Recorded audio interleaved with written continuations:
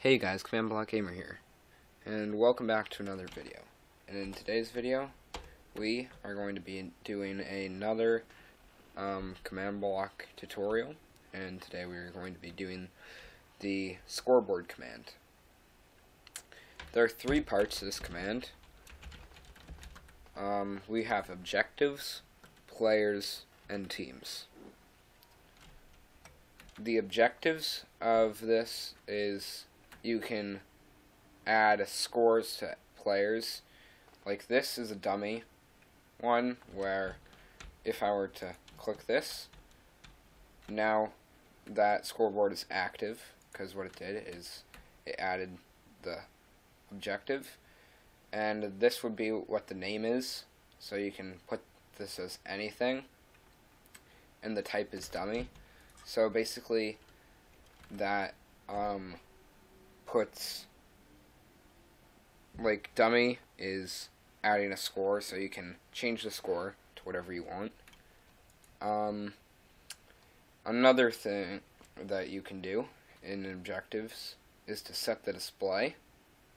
For this, you do scoreboard objectives set display, and then you do where you want it and the name.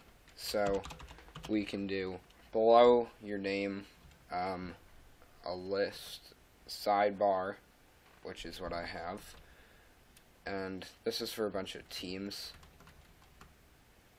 Yeah, so those are them. So now if I were to set this, you're going to notice that you don't see anything over there, and that's because there's not a score yet assigned. So in this command, this adds 1 to my player. You do players in this one. We'll be covering that later. So this adds 1 to my score. So now you can see that over on the right hand side of my screen I have 1. And you can do the same thing with the players command. You can remove score, and I can remove 1. So now I don't have a score again. But since the score already showed up, now it will stay. And then this is the scoreboard command if I want to remove it. You can also use the test4 command with this. So the way that this works is it tests for your player. It looks for a scoreboard name, which would be the name of your scoreboard, and you do min for minimum, so the lowest score that can be to give an output, and maximum would be no minimum at the end. You wouldn't do underscore max. So what I have is when this score is 1, it will be on. When it's 2, it will be on, and if it goes to 3, it will be off. So anything above 3 and below 1 it will be off.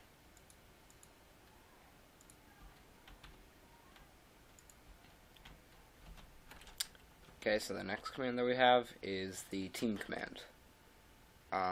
This adds a team, so you can see that here it does scoreboard, and instead of objectives it does teams, add, and then the name, which I did team. So now we have a team, and this would be how to join, /scoreboard teams join, and then the name.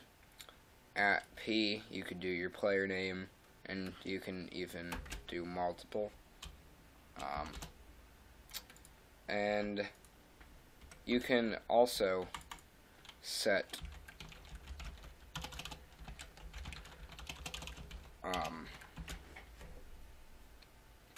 rules for that team with option, the name, and then you can do collision rule, color, death message visibility, friendly fire, name tag visibility, see friendly invisibles.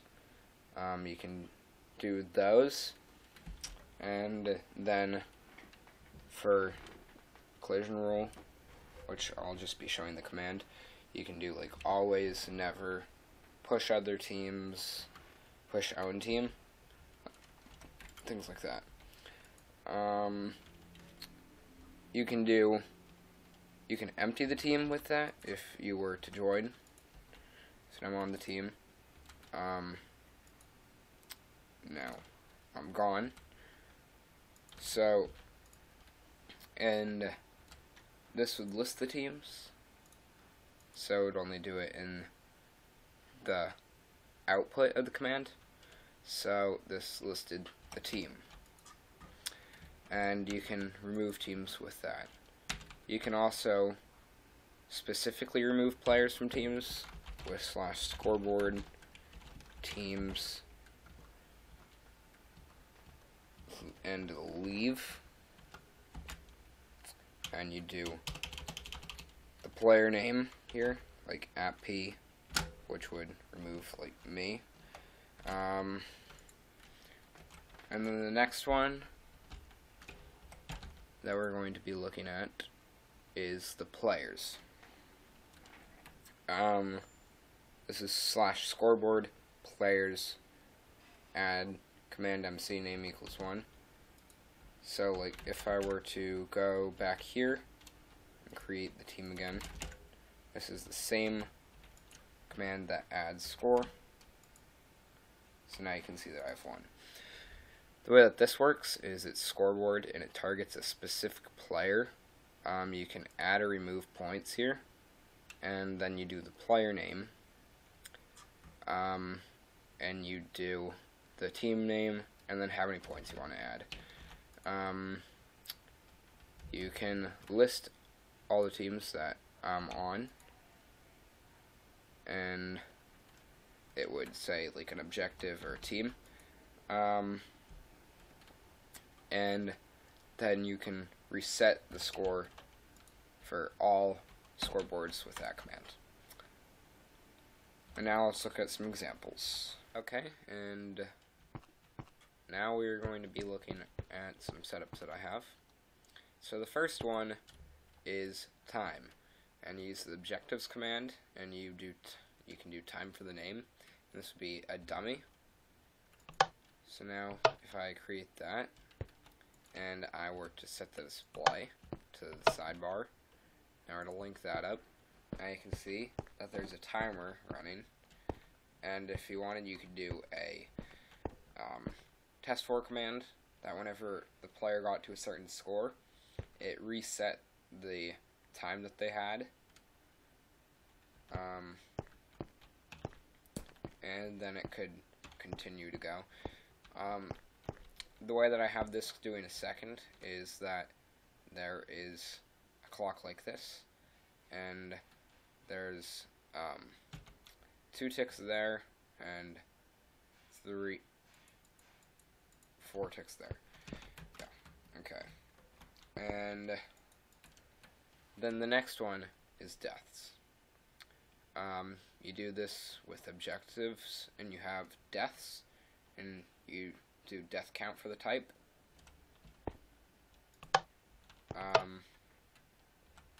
Now if I set it to the sidebar, you can see that time one is gone, but now if I were to do /kill,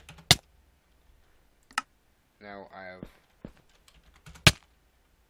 can add deaths to the score. And from the next one, I have XP level. And you do this with, you do the type level, and so this is testing when your level is 1. So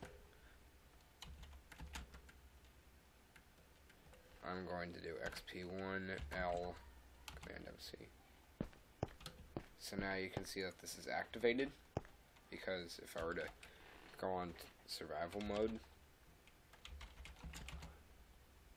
you can see that I've at least one bar.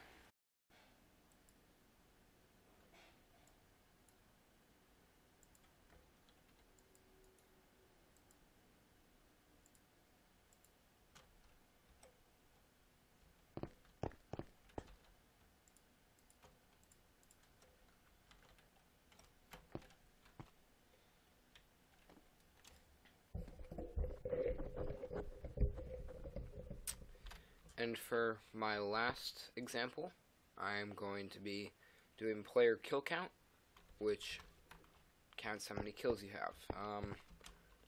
This could be used for PvP map or something like that, where it's multiplayer.